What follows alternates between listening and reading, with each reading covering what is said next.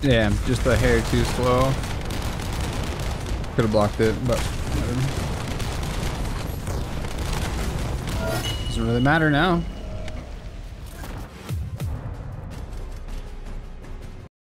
Yo, what is going on, YouTube? Got another build guide for you today. This one revolving around Kyle. This is going to be a boss build, but it's a tanky boss build. We're not focusing on his ultimate. This is just going to be mainly having as much uptime as possible on his 3's magnetic spurt, so you can just tank as much damage as possible. Another reason to have such low cooldown is going to be experienced technician for Kyle. How this works is when your shield is broke, this will kick in and restore all of your shield, or at least most of it. It just depends on how much shield you have. And then it's also going to restore all of your magnetic force. So it's kind of like your safety net for when your shield breaks.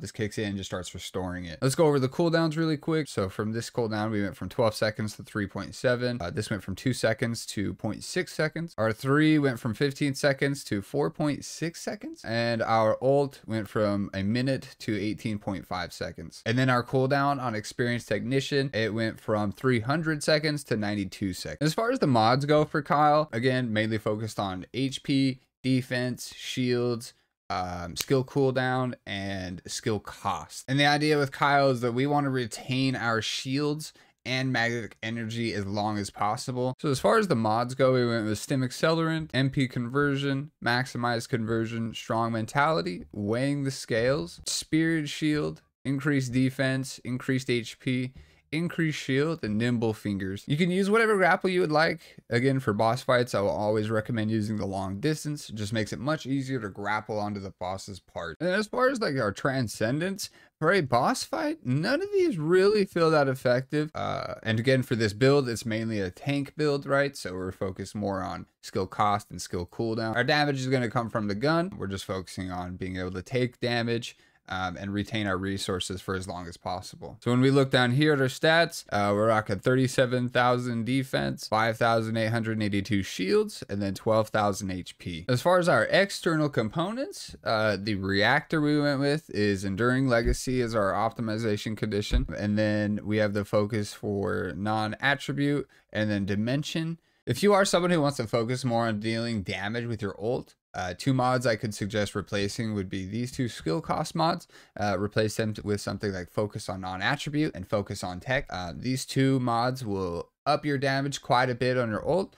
But again, the main idea for this build is just going to be tanking. But if you are someone who wants to do more damage with your ult, you could totally change these 2 mods out. For the tanky build, we went to focus on dimension rather than tech for this, is because you're going to have a ton of uptime on your 3. You're going to pretty much always be able to access your magnetism spurt at any time. And so as you can see here, what will happen is when you press it a second time to release all of your magnetic energy, you're gonna knock enemies back and it will do damage. This can be useful in boss fights against Swamp Walker, where there's just tons of ads that are surrounding you and you just want to get them off you real quick. This would be a great reason to use that. And with our reactor, we're focusing a little more on this dimension damage, since this is one of the main abilities that we are focusing on with this build. If you're somebody who wants to focus more on doing damage with your ult, I would suggest this same reactor, except rather than dimension skill power boost ratio, it would be tech skill boost power ratio, right? So you can get more damage on your ult. And then that in tandem with 2 other mods that I suggested earlier,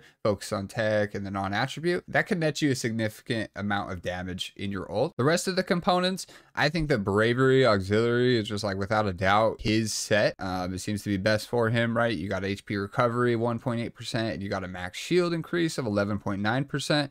On top of that, skill duration, which is really useful for having that 3, the magnetism spurt, so you have your shield up all the time, and then a chance to reduce random skills cooldown anytime you stun an enemy. As far as the roles go with, I usually like to have 1 element on each slot and then kind of go off of what my kit requires me to have. Usually I'm going to have max HP with fire resistance.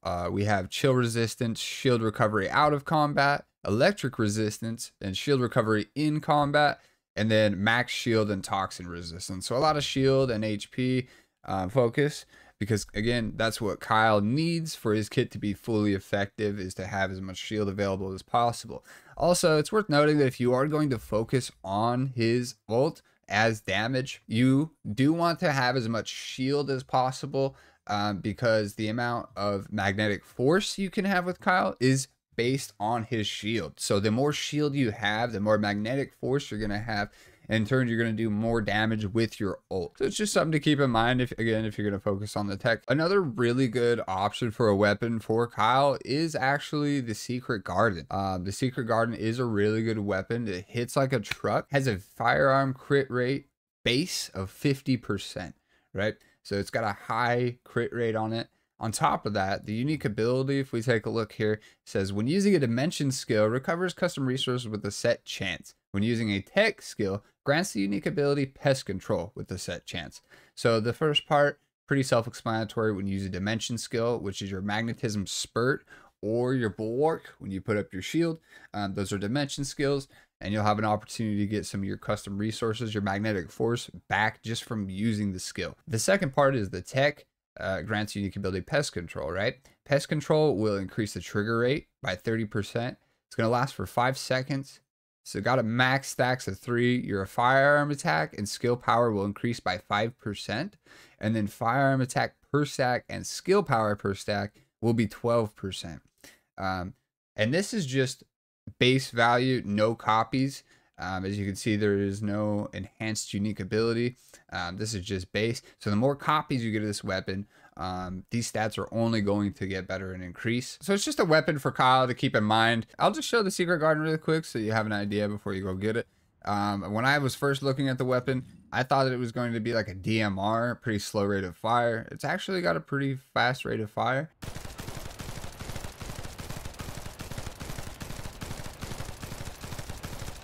You know, so it's got a pretty high rate of fire.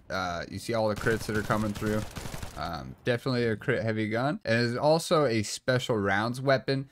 So it's not a general round, so you don't have to share ammo with it. And the ammo economy actually feels pretty good with this weapon. All right, and that's going to do it for this build video, guys. I stream every day on Twitch under the username Smollzy. Hope to see you guys there. Later.